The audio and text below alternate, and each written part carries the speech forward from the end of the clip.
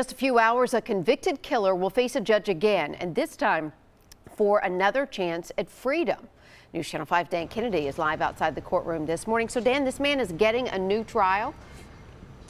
He is, and it's all because the prosecutor apparently used some rap lyrics that he wasn't supposed to use during closing arguments of his last trial. So the appeals court, in this opinion here, this 14-page document, said, we're going to give this guy another shot at freedom. Even though he's a convicted killer, he gets another trial now. The man we're talking about is DeAndre Rucker. He was granted a new trial after this appeals court found there was misconduct with the prosecution back in 2012 during that first trial by quoting those, quote, inflammatory rap lyrics during closing arguments.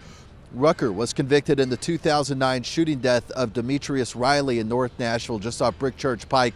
Testimony during that first trial indicated that Rucker convinced another teenager, Quincy Sharp, to shoot the victim to gain status within a gang. Sharp was also convicted, but guess what?